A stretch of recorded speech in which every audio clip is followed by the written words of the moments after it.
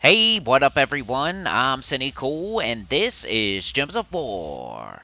And today I have 3 teams for you for the Amanithrax faction event. So much other stuff going on, let's just get this stuff done. Some interesting teams though for you here. Nothing too meta, stuff you haven't seen too much.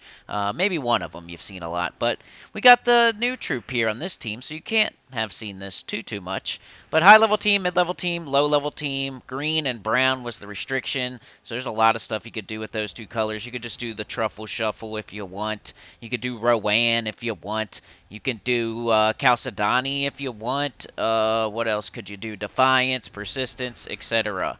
So a lot of stuff there to choose from.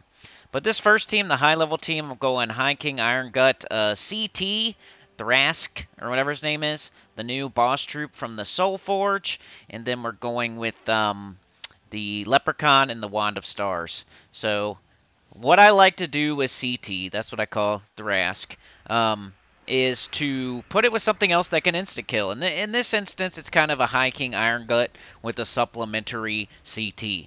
A lot of the times I like to do CT with a supplementary instant kill, but this team's more of a High King Iron Gut team that just has CT on it as a supplementary instant kill. That does the mana colors that we need, brown, stuff like that. So, High King Iron Gut, get it up, devour.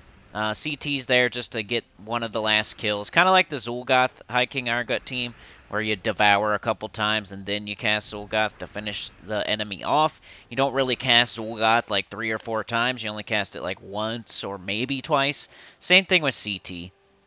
So you cast that Leprechaun, it usually will get up your High King Iron Gut or your Wand. You cast the High King Iron Gut whenever you have it. If you need a curse, you got a curse with the Wand. You devour a couple times with High King Iron Gut. It usually gets up Thrask by then, and then you can cast that. Hopefully it loops back into High King Iron Gut. You cast it again, you win. So it's a lot of devour with a supplementary instant kill that puts some nice colors on the board. And you have all that cursing going on. CT curses, Wand can curse, and then the Leprechaun, the Empowered Exploder.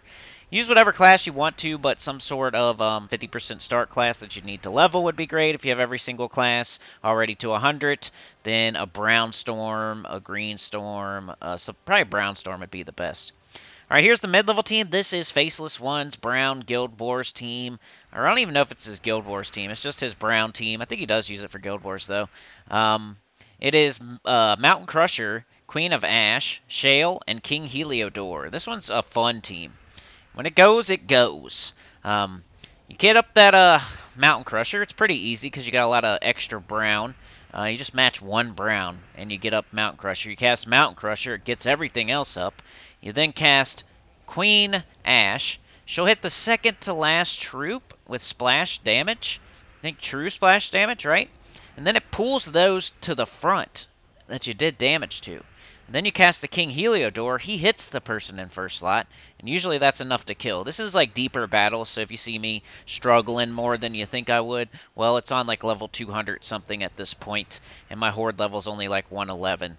So you'll have a much easier time going through a Tuesday faction event where you're just going to level 90. For example, I lost my hero there, but this is the last battle of like a level 250 something, and that's not going to happen very often. We're using Titan class. You should have a barrier. But yeah, the main thing with this team is get up Mountain Crusher, cast it, then cast Queen Ash and alternate between the Queen Ash and the King Heliodor. Since you're hitting that third slot and pulling it to the front, you then use King Heliodor, hit the first slot. All the while, every time you cast Queen Ash or King Heliodor, you're putting those elemental stars on the board, blowing them up, getting everything back up. If you need to, cast Shale, but only when Shale is the only thing that's up. If it's Shale and Mountain Crusher, maybe look for an extra turn with Shale. But if you have Queen Ash or King Heliodor, you cast them. The only time you cast Shale is when neither one of those are up. That's pretty fun once you get the hang of it, if you alternate the Queen Ash and the King Heliodor. Alright, here's the low-level team. Now, I know if you're a low-level player, you might not have this team. You might not have Lupine's Edge. It's okay. You could use Mountain Crusher. You could use Wand of Stars. You could use Reflection of Good. Any explodey weapon would be fine. Or you could use the Rowan team. You got green and brown. You could do your very first ever Rowan team. You could do Golden Cog, Clockwork Sphinx, Rowan, and Leprechaun. It would work perfectly here. So no big deal if you don't have this team, but if you do, it's pretty fun. We got Todd Greenwood with the sports, ×2, persistence, and Lupine's Edge. So Lupine's Edge makes a bunch of green and red based on Wargear allies. Our entire team is Wargear because we're using Spirit. Is it Spirit Walker or Spirit Talker or Spirit what? I don't know. I always get that one mixed up. That class, the Wargear class. But double up on Todd, loop with Todd, just like a Chalcedony team or a Secret team. It's the same thing. And then persistence, all the while, is giving you extra stats with that third trait. So even Todd is going to hit harder every time he casts. What I like to do is wait until there's only one enemy left, and then I'll shoot persistence. It'll double hit for a ton of damage, especially if the enemy is green. Could get a nice little devour too. If you have Wolf Garrick, you could also sub Wolf Garrick for persistence. It's kind of fun. Try that out. But yeah, that's it. Just get it done. We got too much stuff to do. Like, share, subscribe. Consider joining. It helps a lot. Get about the channel comment below. And I'll see y'all next time. Peace.